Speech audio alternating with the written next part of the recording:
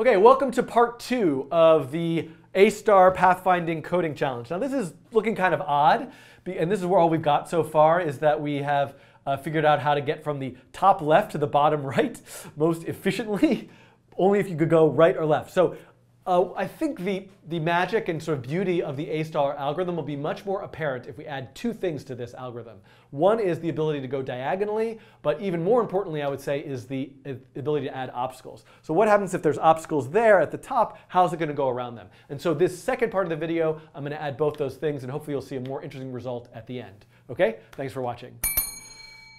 So, okay. So what I'm going to do is first add some obstacles. So every spot could be, I guess we could call it like a wall. So every spot by default is not going to be a wall. But randomly, if I pick a random number between 0 and 1, if that number is less than 0.1, I'm going to say this dot wall equals true. So I'm going to make a bunch of spots that are walls. And then when I display it, I'm going to say if this dot wall, I'm going to always override it with black. So the color is always black if it's actually a wall. So let's do that and see if we can see I have a random amount of walls. Now I'm not actually using those as obstacles yet, but we can see I have a random smattering of things that would be obstacles. And let's also put the end back to the bottom right corner. So now what I want to do is if it's in the closed set, it's not a valid neighbor, or, right, as long as it's not in the closed set and it's not a wall, and not neighbor.wall. So this makes these not possible spots in the path. And here we go. This is definitely different results than I expected. So this is working. I'm just losing my confidence. And I think we'll be able to see it better if I add even more obstacles. So what I'm going to do is I'm going to make this, instead of there being a 10% chance for there being an obstacle, I'm going to make that a 30% chance. Now look at this. We have a problem. The bottom right is an obstacle, so it's never going to be able to get to the end. So let's do a little quick hack here, which is to say, to make sure that the start is never a wall and the end is never a wall. So even if it picked it by accident, it'll never be a wall. Now there still could possibly not be a path, but you can see it's optimally, there we go. So this is A star, and this is how it really should look. We're seeing the open set, we're seeing the closed set. This is actually working quite nicely. It's quite enjoyable to watch, but I just want to keep refreshing it. One thing I need to add to this is I need to have it elegantly stop. Here's a scenario where there's no possible solution. Great. You can see it can't, there's walls blocking that bottom right corner. So it tried and eventually it got to this point, cannot read previous of undefined. The reason why it can't do that is because if openSet.length is greater than 0, keep going, otherwise no solution. So what I'm going to do to guarantee no solution, just so we can sort of test it and have it elegantly exit, is I'm going to make almost everything a wall. So you can see I get this, and I get this at line 184. So where do I get that? 184, which is right here. So it can't, when it has no solution, it didn't get to the part where it actually connects everything. So what I want to do, I want to like break out of the loop because I'm in the draw loop. There's no like really elegant way of doing that. What I want to do is I'm going to add a variable, and I'm going to call it no solution equals true, false. And then if there's no solution, where am I? If there's no solution, I'm going to say no solution equals true. And I just don't want the code to break. And so as long as there's not no solution, do this. I'm going to leave the last path that it tried to find. So don't try to find a new path. And then also it should say no loop. And I might actually, so we can see that it left the last path. And then, oh, where am I? Now let's put this back. And we can see, you know, I'm going to try to make something that's probably not going to have a solution, but we'll get somewhere. That's too much. There we go. OK, so you can see that there's, oh, that did have a solution. Come on, I want something with like a medium length possible solution. There you go. So you can see that's the best path it got. OK, so now we should really add diagonals to this, right? Because I should let it be able to go to a diagonal neighbor. That's going to make it kind of, yeah, I don't need that, but that's a possibility here. So let's add that. So what I want to do is,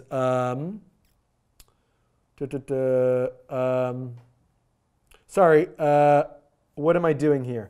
I want to add the diagonal neighbors. So where do I add the neighbors? I have a function here, this.add neighbors. So again, there's probably more elegant ways I could add this, but I'm just going to say as long as I is greater than 0 and j is greater than 0, then I can add I minus 1, j minus 1, right? So that's up to the top left. And then, oops, as long as, well, there's definitely better ways to add these neighbors. As long as I is less than columns minus 1 and j is greater than 0, I can add to the right and up. As long as I is greater than 0 and j is less than rows minus 1, I can do to the left and down. So I'm doing this in a weird order. And then as long as I is less than cols minus 1 and j is greater than 0, I can do I plus 1, j minus 1, right? So I have minus, minus, plus, minus, minus, plus, plus. Ooh, that's not right. This should be plus, plus. I didn't do this right. I did the same one twice, right? I did this one twice. So this one, last one, should be the bottom right, so j plus. OK, oops, and there's an extra 0 here. So this should be all of, oh, I could use return. Thank you, Alka, in the chat. I'm such a doofus. Let me just improve this, because I don't like the way that I had that. I don't need this silly Boolean, although I could just say, because you know it's a little extra if statement. I could say I have too much code. Notice how much I have to scroll. I really should reorganize this into multiple JavaScript files, but I don't need to. I could just say return and then no loop. Return is going to like exit out of that draw function instantly. So and then I don't have to have this extra silly if statement here, which is totally unnecessary. That will do. OK. Oops. Hey. What happened to my no loop? Oh, because I put return before no loop. Better call no loop before return, huh? Oh, and by the way, the diagonals are in there now. So you can see that the diagonals are in there. Now, the question, I do have an issue with the heuristic, which is that the heuristic still considers the diagonal distance the same as the distance to the left and right. And you could make an argument, but still just one step. Like, I'm a person walking. Is it really that much further for me to walk diagonally than to walk left or right? But I could strangely enough, use this, amazingly, I could use this heuristic, right, to know heuristic. It's actually not a heuristic in this case, but it's that taxi cab distance between the neighbors. Like if it's just to the right, it's 1, and if it's to the bottom, it's 2. Oh, that's not right, actually. It should be the square root of 2. So I feel like I've done enough here. Let's just do something to make this a little bit, to have something to look at. Let's make it much bigger. And let's make the, so I just want to kind of like watch it work. And we can see, there we go, done. So you can see here, And in a way, like you can see that it's working on. So here's the thing. So this is done. I finished. Whew, that was a very hard one, and I'm sure there are things. So there's a bunch of things about this that I need to say if anybody has made it to the end of this video. And in the chat, let me know some things I'm forgetting. Number one, there are lots of things about what I've done here that are particularly inefficient. For example, if I need to determine if something is in the open set or the closed set, I'm doing kind of a linear time search through that list to see if it's in there. So some type of tree-based search, a binary heap, I think might be the right term. Something that could add to this to optimize this. If this is like a massive network of so many nodes, it's going to run very, very slowly. So that's one thing. Number two is I'm not doing the best job of thinking about the difference between a diagonal movement and a movement just to the left or up or down. So that's something that could be improved. These are things I'm going to actually make a separate GitHub repo just for this example, and people can contribute to that. So there'll be the code that's exactly what I've done that's in the that'll be linked, and then there's a repo that people can pull requests to kind of improve and make this more efficient. So that's number two. Number three is visual design. I think you could be creative about this. What are you using this for? What's the visualization of it? Do you have an agent that follows the path? What colors are you picking? How are you choosing where the obstacles should be? There's so many more thoughtful things. One thing I'll mention is that I'll link to it. I have a tutorial of a maze generation algorithm. So the maze generation algorithm generates a maze. So you could combine this with that to generate the maze, then solve the maze with A star. So those are some things. What else am I forgetting? The path doesn't look right still. So actually, there are mistakes here. I said this thing about I should be dealing with the diagonal thing better, and I really should be, because this heuristic is no good. I need to go back to, if I'm going to allow diagonal movement, I need to change the heuristic to, where is my heuristic? It's all the way up here at the top, to be that Euclidean distance. Because moving to, and I think this is going to fix it. Let's try. Yeah. OK, so this still looks wrong, right? This doesn't look right up here. OK, I'm back. There's an edit thing that just happened there, because as I was summarizing the video, we noticed, or I noticed, and people from the chat noticed, a very significant bug. And I spent a while trying to find it, and I was not able to find it. Walter Sirio in the chat pointed it out. It is quite apparent to me now. And so there is a significant bug in what I've done so far that's been there since the beginning, but we didn't really notice it until we added the diagonals. The diagonals really made this bug come alive. So the issue is here. As part of the algorithm, remember, as I'm moving to a neighbor, right, if that neighbor is not in the open set, it's a new thing we found, calculate its g, how long did it take for me to get there, and then throw it into the open set. That's what's happening right here. If it's already been in the open set, it's something I've checked before, I only want to determine if it's better. If the new amount of time it took me to get there is better than whatever I last tried to do with that spot. Here's the thing though, no matter what, I'm updating its previous location. So what if it was worse?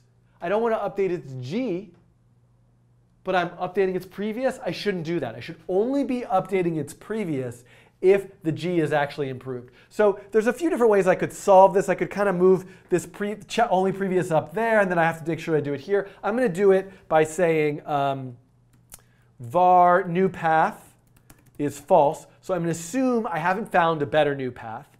And I have found a better new path if that new g is better than its previous g.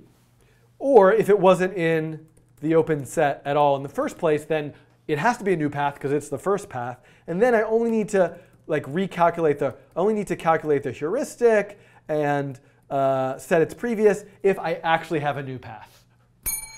Please let this work. So now I'm going to run this again. You can see we're going to get a new map, and we're going to assume that we're not going to see any. And by the way, I'm pretty sure this is what was happening all the way back in the beginning. Because, for example, let's take out, I think this has been ever present all along. Let's take there's no walls, right? Look what I get right now. If there are no walls, zoom. I just go all the way down the center. And what if there's no possible diagonals? If there's no possible diagonals, I'm going to take out the diagonals. right? No diagonals. It's still doing that whole thing. So anyway, I sort of thought something else was going to happen, but I guess I was wrong about that. So let's put the diagonals back in. See it go. It goes straight down the center. That's the optimal path. And then if I add some obstacles back in, we can see if it can find its way there. This one will not find its way there because there's no spot. So I want to at least have something to end on, and that kind of looks like something. Okay, great. So we have done this. Train whistle sound. I don't know, this video, how long is this video? It had so many edit points in it. Do you know that if you're watching the edited version of this, the original, if you go back, you can watch the live stream. This is like hours long there were lots of times where I had to go get water and all that sort of stuff. You don't care about that. So I said a bunch of things about what you could do with this. I really think visually augmenting it, thinking about little optimizations in the algorithm. I'm sure people will add those things in the comments. You can fork and contribute to the repo, or just make your own version of this. Try to have think about, could you make an image, right? Could the image, a black and white image, create this map, and could you then trace the contour of the image somehow? What types of other ways could you use this pathfinding algorithm creatively with a game, terrain, a network of cities? There's so many ways you could expand on this. I hope that you enjoy this. I hope you learned something. I hope you take the code, improve it. Let me know on Twitter what you thought. And I think that's really about it for A** algorithm in JavaScript coding challenge. Thank you for watching.